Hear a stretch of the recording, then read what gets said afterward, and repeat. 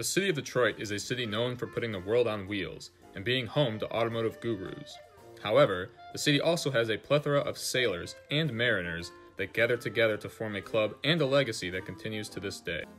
The Detroit Yacht Club was founded in 1868 by Detroit sailing enthusiasts.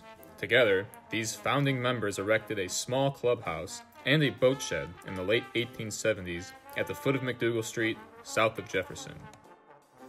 The members then built a clubhouse on Belle Isle in 1891, costing a total of $12,000. That's equivalent to $350,000 today.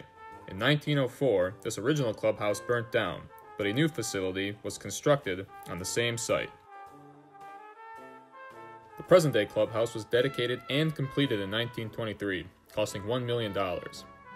Detroit architect George D. Mason, who designed such buildings as the Detroit Opera House and Mackinac Island's Grand Hotel, designed the Detroit Yacht Club clubhouse.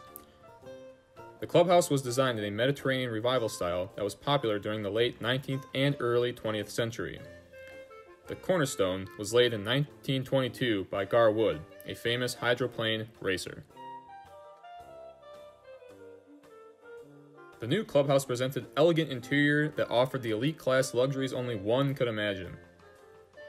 The ballroom, currently under renovation, flaunted a hand-painted ceiling and a masterfully crafted hardwood floor.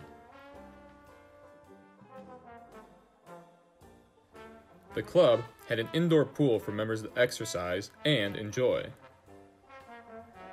There are two grandiose staircases, one in the back of the club that led to the main dock.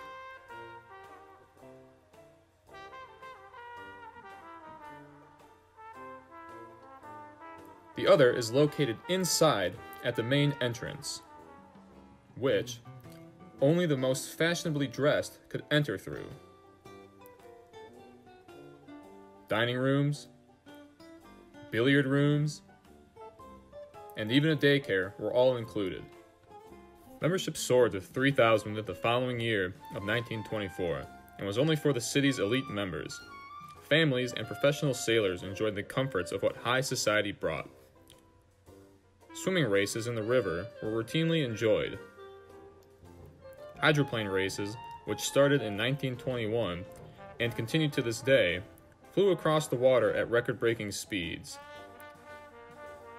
Themed dances were often hosted in the ballroom as well. Following the Great Depression and the Second World War, membership dropped significantly, but did recover in 1946 as all bonds were paid off, leaving the club debt-free. The clubhouse would see steady growth all throughout the 50s and 60s. The first addition to the clubhouse was an Olympic-sized outdoor swimming pool. And the West End docks were also built, increasing the number of boat wells to 350, meaning more families could live on their boats during the summer months. So our family has been members at the Detroit Yacht Club since 1964. And from 1964 to about 1974, we enjoyed the club as a family, just using the facilities. And around 74, my dad figured it was about time to buy a boat.